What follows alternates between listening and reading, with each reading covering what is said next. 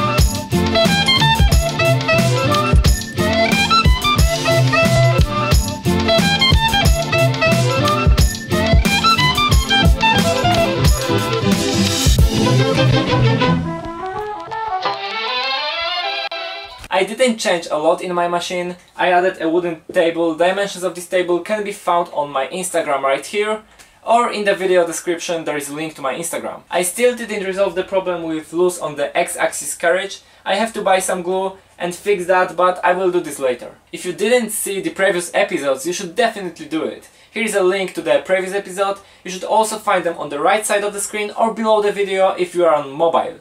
You can also find a link to the playlist with all of my CNC related videos in the description. And now let's quickly go through all of the parts that we need to connect the electronics.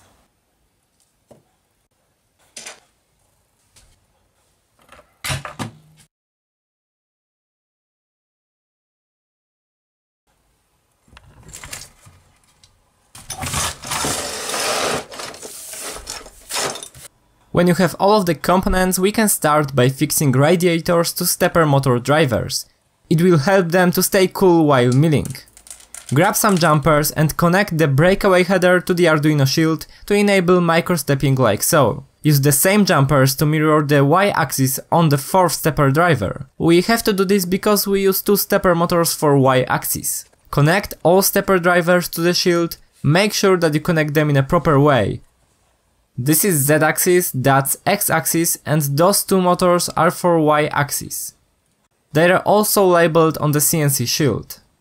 If you use the same motors and shield as I do, here is how everything should be connected. If you will find out that one of the motors is spinning in the opposite direction, just unplug its connector, rotate by 180 degrees and plug back in place. It will make the motor spin in the opposite direction.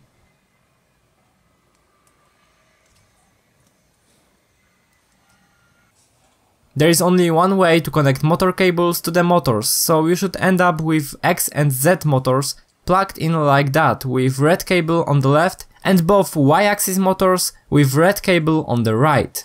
Before connecting a power supply, let's upload a GRBL to the Arduino. GRBL is a very popular firmware used in a lot of CNC machines. You can find more info about GRBL on their website. You have to add it to the Arduino IDE as a normal library and open Sketch from example. There is almost nothing in the .ino file, but that's fine. Choose proper board and port and upload this to your Arduino, and that's all about the code for this machine. Let's take a look at software to control your machine. I found two good options. The first one is CNCjs. I love this one. Great user interface, a lot of options, but it is still easy to use. Another also free software for that is GRBL controller, which I used for my DIY T8 machine. It is super easy to use and there is not a lot of options, so it's perfect for beginners. Before closing this software, we have to change steps per millimeter value on Arduino, and we can do that by sending 3 commands. Tighten 3D printed part with screws to the power supply and then tighten Arduino and relay to it.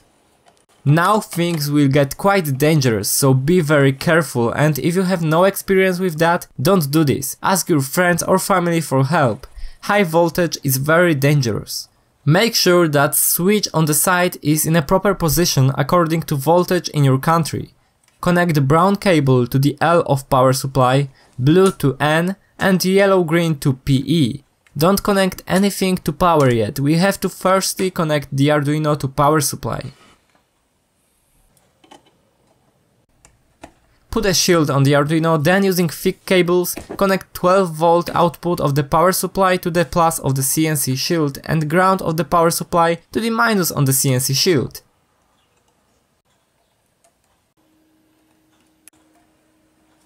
As for now, I will leave relay disconnected because I don't need it in today's video. After triple check, plug cable to the wall outlet. If there is no smoke, it should be fine. Connect Arduino to the computer with a USB cable, choose correct port in your CNC controller and click open. Our machine is ready for test. I am not going to run it with a Dremel yet. To test it, I print out this pen holder that you can place in a place of a Dremel. To hold paper in place, I used some tape. Of course, you have to set proper Z height to draw properly. I used some online software to convert SVG drawing to G-code. Then I import it to CNCjs and click start. I will link those online tools in the description.